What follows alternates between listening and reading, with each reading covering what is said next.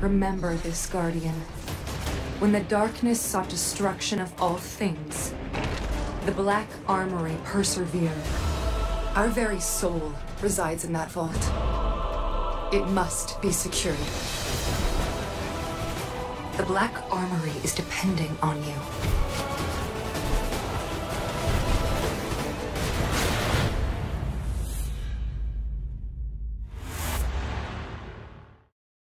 How's it going, fellow Guardians? Welcome back to another Destiny 2 video, and today I'm going to be doing a quick summary of the TWAB that was released last night. So if you do find this useful, a like would be greatly appreciated. Don't forget to share and subscribe. I am doing another giveaway at 2,000 subs, so get the word out. Prime engrams are about to change for anyone under the 600 power level. Prime engrams will now drop more frequently with a larger power bump for players under the 600 power, enabling them to hit that 600 power and get up to the Black Armory power level a lot faster.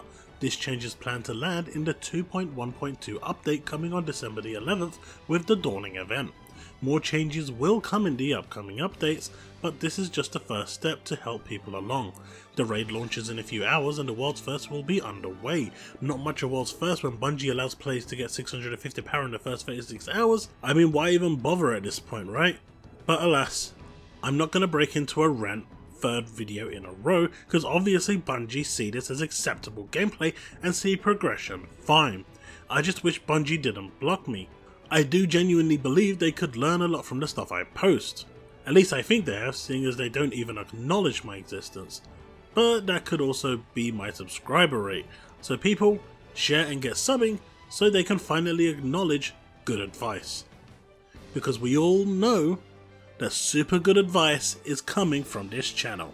World's First will also get a raid jacket and belt, with Bungie's and Activision's endeavour to cash in at all angles now. Power ammo is changing, and for the better. Here is a breakdown of how power ammo is changing, and believe me, it's great. So for the competitive playlist of Control and Clash, the respawn timer for heavy ammo is going from 45 seconds to 120 seconds. So essentially it's going down from less than a minute to 2 whole minutes. This is amazing and it's a fantastic change.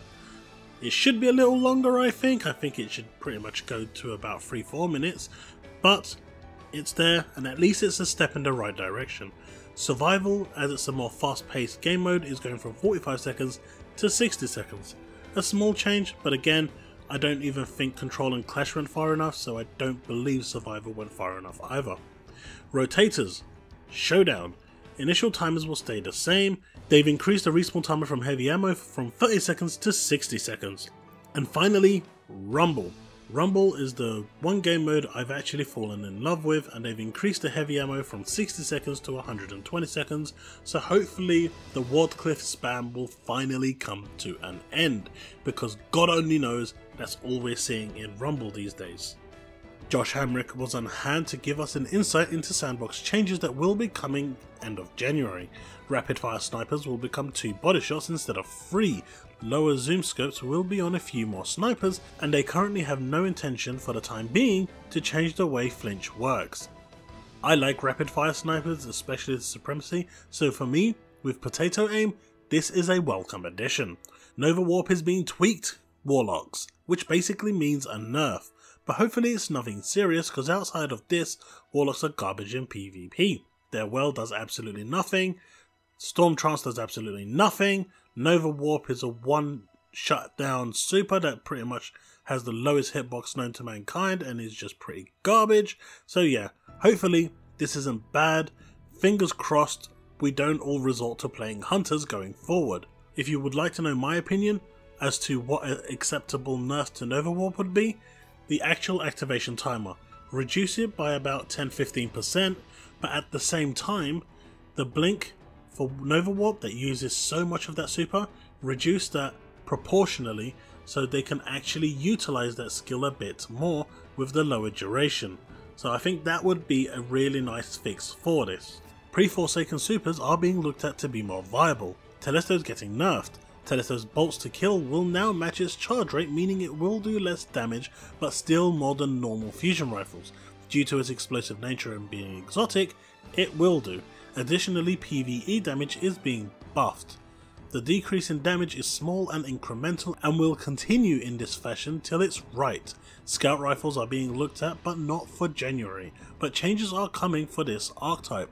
Trace rifles are being looked at in the ammo economy, especially the Wave Splitter, as that was the one that was clearly mentioned, to see how it makes them more viable.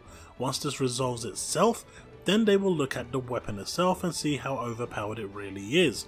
Titan skating on PC is being looked at, people, and at some point will be nerfed. As it's tied to a particular jump, the fixes they have right now break the implementation of the jump, and as such this is something they don't want to do. So this will be nerfed, just not in the immediate future, but they are looking for viable ways to get this to stop. So enjoy your Titan skating PC Titans, it will be coming to an end. And that's a quick summary of the TWAB. Hope you enjoyed it. Don't forget to like, share and subscribe. See you all in the next video. Remain legend.